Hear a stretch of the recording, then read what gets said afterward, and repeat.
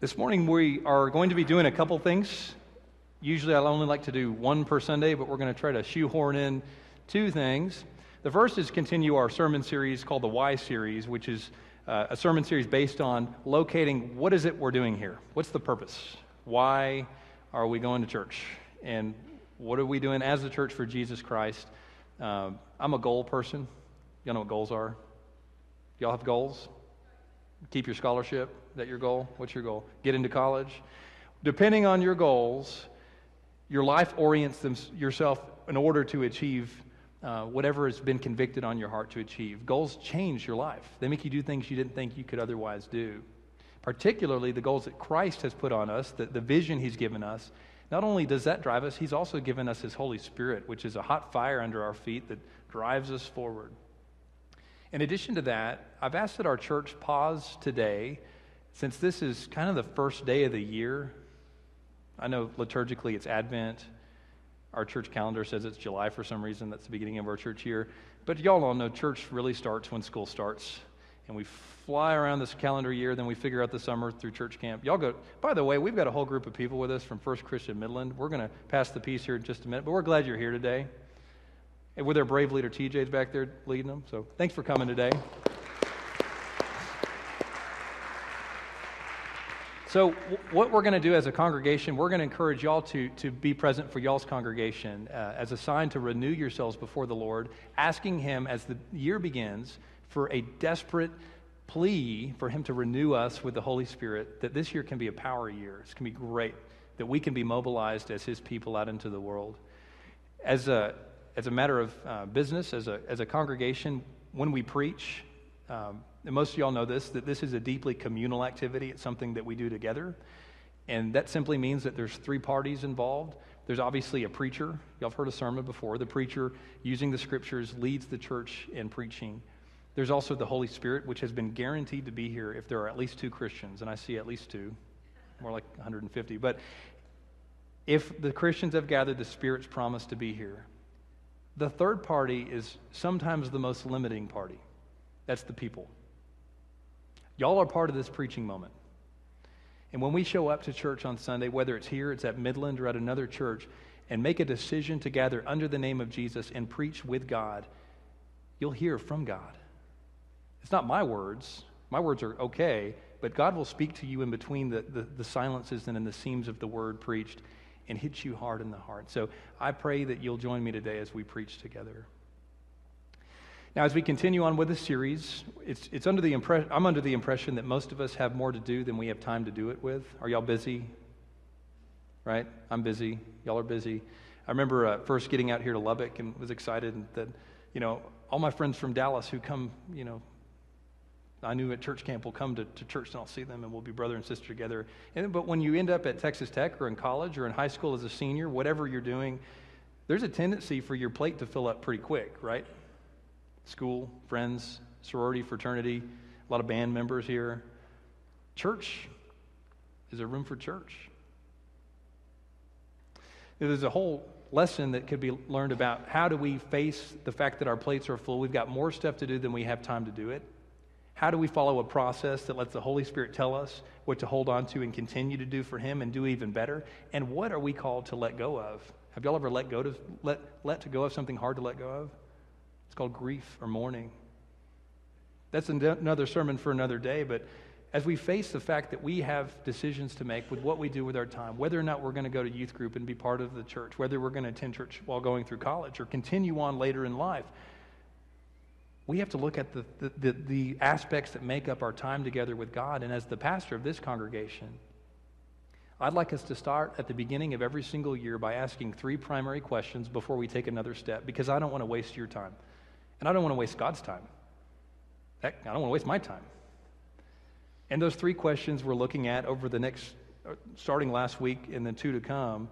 The first question was, why does the world need Jesus? Why does the world need Jesus? We spent a whole sermon last week on that topic, but I hope you chewed on that question this week. Why Jesus? I mean, that's why we're here, right? And if He's the reason we're here, shouldn't we have an answer? encourage you to chew on that question this week. Our sermon from last week's on the website if you want to go digest that with our community. But why does the world need Jesus Christ? The second question is where we are today, and that's the question of why does the world need the church? Why church? And next week, and this is a question y'all can ask First Christian Midland, is why does the world need First Christian Church of Lubbock? As in, if we folded our doors and closed everything today, what would the world be missing? Those are hard questions. Those questions are led and lead us toward purpose. They lead us toward playing offense, to recognizing that God has something to do in and through us in the world. And so the second question is the one we're on today. Why does the world need the church? That's a great question. I've heard plenty of people. I believe in Jesus. I keep a Bible by my nightstand. I'm a decent person. I pray. Why go to church? Why be part of the fellowship? After all, church is full of hypocrites. Well, there's hypocrites at Walmart too. That doesn't keep you from going to Walmart, does it? There's hypocrites everywhere. But I still think that's an excellent question. Why should I use God's time that He's given me to do the churchy thing? Why don't I go to Africa and help people? Why don't I just go meet people on the streets? Those are all great things, and those are great questions. So why do I do that ministry through the church, through the body? Well, God has a story. It's been outlined in this big book called the Bible. We've got a 40-pounder here at First Christian Church. And God's story, we have a tendency to get real deep in it and get lost in it. Y'all ever get confused by this book? Yeah, and we get lost in the trees sometimes in the details. But according to God's story, if you fly at 30,000 feet and look down and choose to not get lost and just fly over it for a second, we notice that God has some sincere chapters to His story. We see, for instance, that this is His story, it's not ours, right? The main character of the Bible, who's the main character of the Bible? God. It's not me, it's not Jesus only. It's Jesus and the Father and the Spirit. It's not King David, it's not Moses. I love Moses, but it's not Moses. It's God. God's story, God's the main character. And according to the Bible, He's got a plan. At the beginning, God created everything. We know that. Heavens and earth, and He just said it with His word, and stars were thrown up in the sky. He created the world. The second thing God did was He began something called covenants, which was a new thing. No one could really believe that, to have a sovereign God who would humble Himself and partner with human beings in order to carry out His mission. That's most of the Old Testament, most of the stories we grew up learning as kids. God partnering with humans to do His work. The third thing is that God, in the fullness of time, had something occur for 33 years. It's one of the shortest chapters of His story. It's called the Christ event. God sent His Son, Jesus Christ, in the flesh to come and speak on His own behalf. He became the Word became flesh, dwelt among us, talked for Himself, spoke for Himself. You know, when Jesus was here, no scriptures were written. There was a pause. Prophecy, Old Testament, prophecy, Old Testament, nothing. Jesus spoke for Himself. As soon as He quit talking, everyone started writing again. Jesus. For 33 years, God spoke openly and fully by Himself through His Son, Jesus Christ, the Word made flesh. It's through Jesus that we have access to God. Y'all know the name Jesus. It's the reason we have church. It's the reason we have life eternal. It's all Jesus. And then after that, the story according to the Old Testament that was going to come is that the consummation would come, the completion would come. That's where heaven comes down and kisses the earth, and they become one. They caress and hold each other and love each other and become one, and God dwells openly with His people once again. Scriptures say, just like the Garden of Eden, God will walk with us. We'll be in resurrected bodies. He's going to wipe away every tear from our eyes. He will be our God, and we will be His people. That's the story, but there was a wrinkle in the story, a missing chapter in the playbook.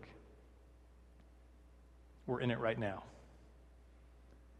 In between Christ and the holy completion, the end, God put in a piece of the story that we didn't really have prophesied. We didn't know about until it happened, until Jesus spoke of it. And that's that He was going to form the church, the bride, the new covenant of God. For some reason, God thought in His own wisdom, between Jesus and the coming kingdom, there would be a period of time that would last in order to carry out the trajectory of Jesus' mission, the tidal wave across the world, that, by the way, includes you, apparently. You know, this ministry of Jesus started halfway across the world 2,000 years ago for Jews only. And here we are in Lubbock, Texas, some from Midland, that's okay. We're in West Texas, halfway across the world, thousands of years later, we're Gentiles, and somehow we're here under the name of Jesus. You see why we needed the era of the church? In his own wisdom, God determined that we as the church, his people, would, through the power of the Holy Spirit, continue the work of Jesus until the fullness of time when the great consummation comes. He will determine the timing, but he found value to continue this work through sinners like us. It's powerful stuff. So why does the world need the church? Well, God says so. That's a good reason. God says the world needs the church. And if you found out, for instance, that you woke up and you're living back in the days of Moses, the Hebrews wandering in the desert, okay? In hindsight 2020, you know who they are. You know they're God's covenantal people. And you're living there. Would you or would you not sell everything you had to go jump and follow Moses? I would. I want to be part of God's story. I want to be part of his covenantal people. If you found out, for instance, that you lived somewhere on the planet and your life overlapped with a 33-year-long life of Jesus of Nazareth, would you not sell everything you owned, catch a flight, catch a boat, and go get behind him? Amen? Why? Because that's God's story. That's what God was doing primarily at that moment in time. And for some reason, in the wisdom of God, even though I don't get it sometimes, I think God should just bring the end. Have y'all ever wondered that? Come on now, where's that kingdom? I'm hurting. But for some reason, God has stalled out over time, maybe so that more may be saved. If you found out, hindsight 2020, that this era of the church was an intended part of God's story, just like creation, just like the old covenant, just like Jesus, and just like the church, if you were living on this planet and you knew that God had a story, wouldn't you want to be part of it? We're the church. Sometimes we're messy. Sometimes our knees are skinned up. But we're the bride. We're his. We're part of his story. And so this morning, as we remember who we are in Jesus and recognize that regardless of the congregation we're part of, we are one body in Jesus Christ. We have a mission to engage the world, to be mobilized, to go, whether we're in high school, college, you name it, to go in the hallways through the power of the Holy Spirit and love on people in the name of Jesus. You are the person you've been waiting for. We're the leaders, not the followers. We're the church. Moses didn't ask for permissions from the Hittites before he engaged them. He was the leader. King David didn't ask permission, God anointed him. Jesus definitely didn't ask permission, did he? And the church of Jesus Christ is here to serve a purpose for the world. As we take this Sunday as a day of renewal and remembrance, I want us to take a moment to break down of who we are, where we come from, what makes us who we are. And we know that at the foundation, the basic layer of the church is this cornerstone. And our cornerstone is named Jesus. Scriptures say he's our cornerstone. If you know much about a cornerstone, have you ever built anything? The cornerstone determines the rest of the building. It sets the foundation in place. That means that Jesus himself is the most influential, the deepest layer, the most DNA ingrained part of his own body that makes up his church. We as the body of Jesus Christ, we're not the body of the Father, we're not the body of the Holy Spirit, we're the body of Christ. Jesus is our cornerstone. He has come to us in the name of the Father to bring people into connection with him to the coming kingdom, and he has established his church to continue on. But before we take another step, we have to remember that we don't let go of Jesus in order to do it. He remains our foundation, our cornerstone. It's through him that we know anything about God. We don't make this stuff up. We just point back to Jesus and smile. We testify as John the Baptist did before Jesus came. One is coming after me, who I am not even worthy to carry his sandals. The church says, one came before me, who I'm not even worthy to do anything with, and yet he calls me brother or sister. Jesus is the cornerstone of the church. And if you would, please join me as we thank God for the gift of Jesus.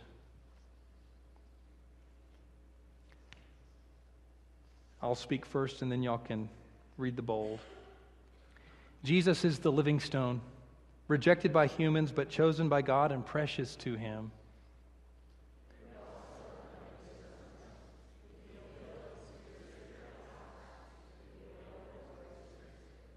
Offering spiritual sacrifices acceptable to God through Jesus Christ. As God spoke ages ago through the prophet Isaiah, "See, I lay a stone in Zion, a chosen and precious stone, and the one who trusts in him will never be put to shame. For the stone the builders rejected has become the cornerstone." Lord Jesus Christ, you are our way, our truth, our life. May you look upon your church approvingly. Lord Jesus Christ, may you recognize your ministry and grace when you see what your church does and how we live. May we stand faithful to you alone. Amen. And then in the words of Jesus Christ himself, after he was raised from the dead, he promised things all the way up till then. He was crucified, raised, and he promised and reminded them even further that God would send them forth the truth teller, the advocate, the power of God, the Holy Spirit. Now, depending on how you were raised, you might have called this part of the Trinity the Holy Spirit, the Spirit of Christ, or for our Catholics and Episcopalians out there, the Ghost. That always kind of scared me when I was a kid. But what we see in the story of God, many times in his chapters, what he does together, the Father, the Son, and the Holy Spirit, allows one portion of himself to take the front stage. When God was doing the chapter of the covenant, Moses talked directly to Yahweh the Father. He had a connection with the Father. That's the part of God who really established the covenant, the Torah, from the Mount Sinai to give to the Jews. God the Father was walking and talking with them. And then when Jesus Christ, who was the person of the Trinity that came forefront? The Son. In the era of Christ, God let his Son put on flesh and dwell among us. He had covenant with the Holy Spirit and with the Father, but it was the Son that the world came in contact with most fully. We saw the Son of Man, the Son of God. And in the era of the church, God sends forth part of himself that the world hadn't even quite tasted yet. Who's that? The Holy Spirit. And during this era of the church, the Spirit of God comes and furthers every single thing Jesus taught him, because it is still the Spirit of Christ that's within the Holy Spirit that trains us, that teaches us, that gives us our fearlessness, our fierceness, our boldness, our patience, our energy, our everything has come through the gift of the Holy Spirit. What I mean is, if you don't know the Spirit of the Lord, you're barely churching. The Holy Spirit of God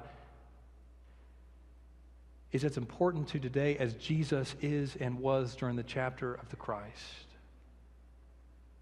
And the church was designed in the image of Jesus to receive this Holy Spirit. Please join me now.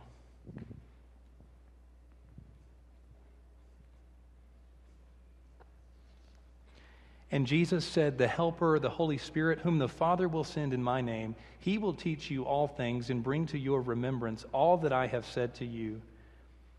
And you will receive the power when the Holy Spirit has come upon you, and you will be my witnesses to the end of the earth."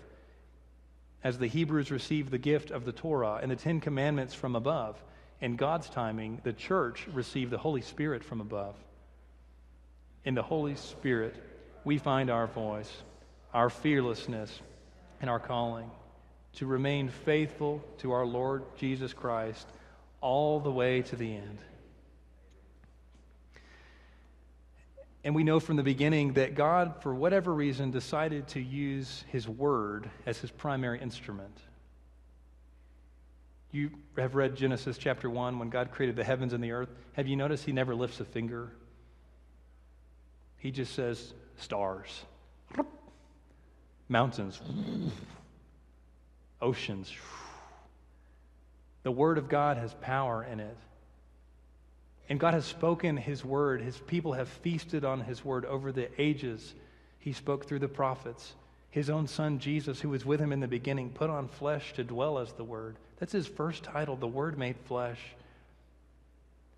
God has always spoken through prophets and evangelists so that God's people might have something to feast upon. And today, in the era of the church, He's given us an instrument. Now, the church lasted for about 300 years without this instrument. We had the Holy Spirit to guide us and tell us the truth. But over the years, the church received a gift.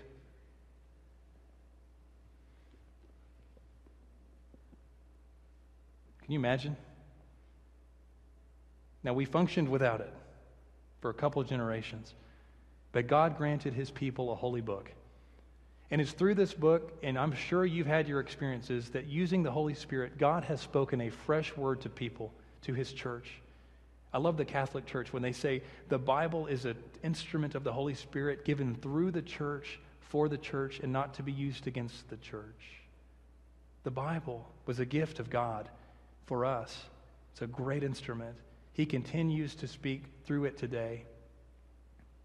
When Jesus was a baby, where did they lay Him? In the manger. Consider this a manger. That in the power of the Holy Spirit, when you are listening for God's word amidst these words, watch Christ come and lay on these pages.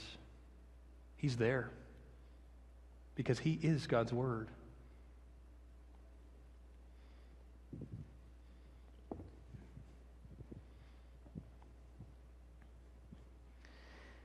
In gratitude, Lord, we thank You for Your word, which is a lamp for our feet and a light on our path.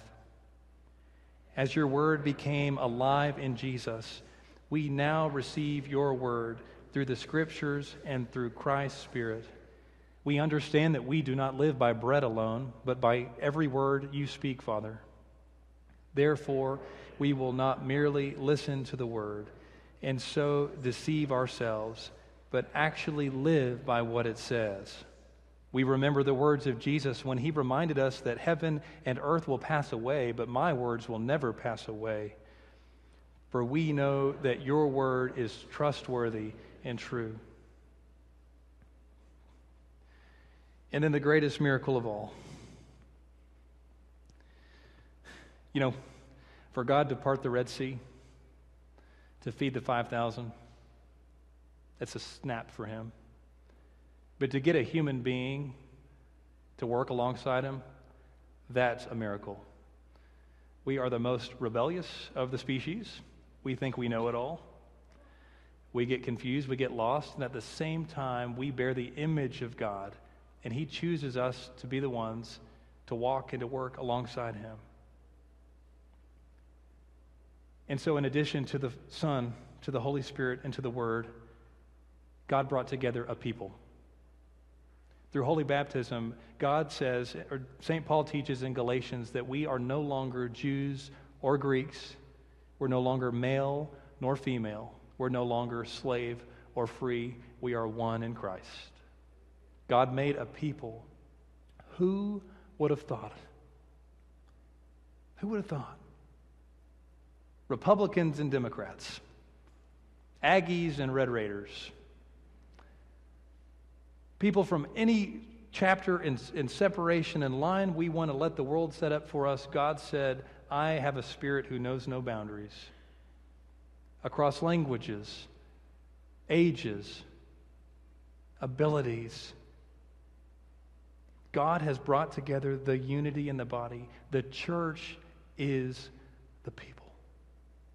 I've heard y'all say many times, I don't know what I would do without my church. And who are you talking about? Each other. We are a living body, a living organism. We are the living stones of Jesus Christ, put together, assembled, and just take a snapshot, whether you're looking at a youth group, at your college group, at a congregation, what God has here right now is what He wanted here right now. This is a living organism across the globe. We are over 1 billion strong. We span time. We have communion with the saints who are in heaven and those who are going to come after us.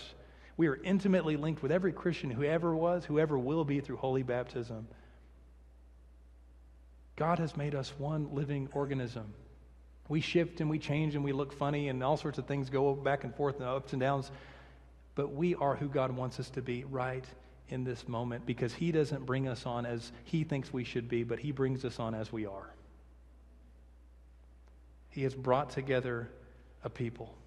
And as many of you know this saying, please remember, let us refuse to go to church so that we might become the church. Quit telling people I'm going to church and start telling people I am the church. Please rise.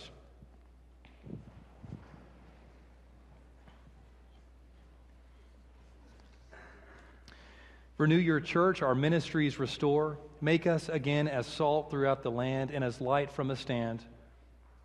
Send us forth with power endued. Help us, God, be renewed. Teach us your word, reveal its truth divine. Tell of your works, your mighty acts of grace. As you have sent your Christ to save, in love to triumph over the grave. Let our hearts with love be stirred. Help us, God, know your word. Teach us to pray, for you are ever near. Our souls are restless until they rest in you. Before your presence, keep us still, that we may find for us your will. Teach us, God, how to pray. Teach us how to love with strength of heart and mind. Break down old walls of hate. As you have loved and given your life to end hostility, share your grace from heaven above. Teach us, God, how to love. Would you